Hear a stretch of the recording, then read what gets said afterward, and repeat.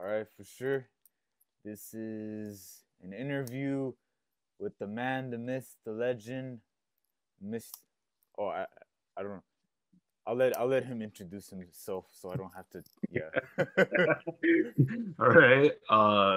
As Oscar said, I'm the man, the myth, the legend. I'm Andrew. Yeah. Cool. I'm Andrew Nguyen, but you probably know me more as Drew. Yeah. Yeah, Mr. Drew, and I'm the interview guy, Oscar, and yeah, let's get things going. So I guess to start things off, I wanted to ask you like what's your story? Like your theater background, any upbringing, and like whatever, however you want to answer that. Okay, so I guess for me, theater started back in high school, around like 2011 or so. And then that was when I started drama class. I started doing a lot of acting back then. And then when I moved over to the Chafee College, that's when I started doing more things. I started to like that was around the time I stopped acting as well because I kind of got bored of that.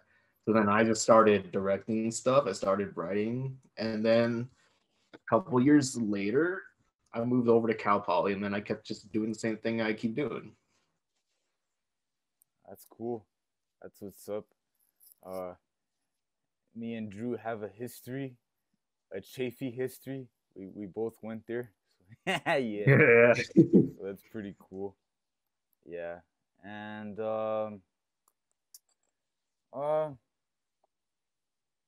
yeah, well, for this play, your play is titled "My Roommate Is a Demon." Um, what was your writing process like? Um, yeah, what was it like, and like, how long did it take to formulate the whole story and plot and characters and whatnot? Okay, so for my roommate is a demon, it kind of my writing process started out with like just figuring out what am I going to do with this play, how long is it going to be, like what am I going to do, and one of the big things I wanted to focus on was kind of just to let the audience just experience a story, like just first and foremost, like these people do X, people do Y, and then the play ends. So with that, I kind of just wrote it as a basic, like just a one scene. People come in, they kind of do the most outlandish things, and then the play ends. Like I didn't really want to add any kind of underlying themes with it. I just wanted it to be how can I make the audience laugh as hard or as loud as I can in the span of let's say like 7 minutes. Yeah, that's awesome. I'm pretty sure there's gonna be a lot of laughter around the world. When, yeah, had had fun with it. Well, cause I remember when you wrote this was a play that you wrote for Bernardo's playwriting class, and we all had for the final that whole week. All of the playwrights were able to, you know, select people from the class to read their plays. So, what was it like for you to have, other people and actors read your words aloud and manifest it? It's kind of it's very different because I haven't had anyone like read or like actually perform my stuff for a long time since Chafee. Chafee was like only one instance where I actually had someone like perform my work. So when it came back to this, it was kind of daunting because I'm always used to like reading it myself or having the voices in my head literally just read it out for me. So yeah, it was actually a very different process.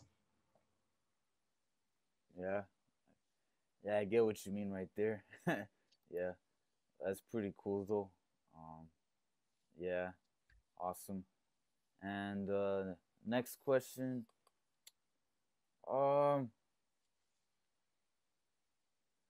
like, do you have any like inspirations like when it comes to your work? Like, do you have any like favorite playwrights, or any like TV shows or any other media? that like inspire your artistic vision? Yeah, a lot of things actually. For my roommate is a demon specific. For my roommate is a demon specifically. A lot of like the comedy and the instances, even the title "My Roommate is a Demon," it came from a lot of anime that I was watching because I got the inspiration. They have like these really long and like very simple titles. So I was like, yeah, okay, I'll take that. And then when I was during the process of writing this, I was watching a lot of sitcoms, a lot of satire shows. So like I was watching a lot of South Park. I was watching a lot of It's Always Sunny in Philadelphia, and I took like that very outlandish, very like in your face comedy, and then I said, okay, so what am I going to do with this play? I said, well, might as well just throw in a demon in there and see what happens. Yeah, for sure. Yeah, demons are very fun, very very fun. Yeah, yeah. I don't know. Your piece is just really great, and I can't wait. Happy for you.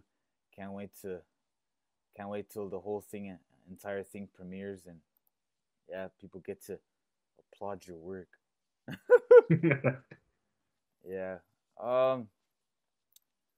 This very very tricky instance that a lot of writers go through whenever it happens. But what is your approach when it comes to writer's block? So with writer's block, um, the big like the big realization for me since I've been writing like long form media, so like books, plays. I've been writing a lot of that since 2014. And during those times I've had a lot of like instances of what would be called writer's block. And the best way I found for me personally to get over that hump is to um watch other people's work, read other people's work, read plays, read books, like try to soak up as much like information as you can, because somewhere in there is going to be like that spark that'll like reignite your passion and be like, okay, I can keep going from here. I can keep going from here. Like having as much like inspiration from other people's work will help you break free from writer's block. And it's also a matter of time. You can't just break free from it instantly or like through like one day of something. Sometimes it'll take a week, sometimes it'll take a month, but eventually you're going to get rid of it. Yeah, truer words never spoken. I know. I get what exactly what you mean. Yeah, yeah. I've done that myself. Where like I get away from it, and then I'll watch other things, and then like it will spark up um a new plot development. So yeah, it's pretty cool. And mm, would you write a? I mean, you said it. You wrote a bunch of other written works in the past, but like, would you write another? Would you write a?